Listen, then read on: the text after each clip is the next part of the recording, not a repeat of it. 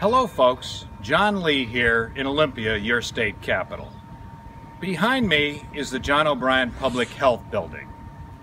This too is the scene of a challenge for Washington state citizens. It's the excuse Governor Inslee used to shut down our state's economy with the public health crisis. There's an awful lot of debate about what the right or wrong way is to manage the COVID crisis here in our state and around our nation. But bottom line, the government is now issuing dictatorial decrees, emergency orders that are telling you to stay home, telling you whether or not you can have emergency surgeries, whether or not you can operate your business. And that's wrong. Government is supposed to be here to serve the people. Protecting, yes, but a public health crisis, wait a minute.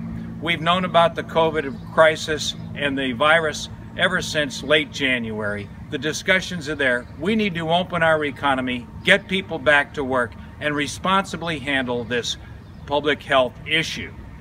Go to electjohnlee.com to learn more about my responsible way for handling your business as the citizens of the 18th District and responsible spending of your money, and most importantly, about getting our economy back on its feet, about creating jobs and getting off the backs of the job creators.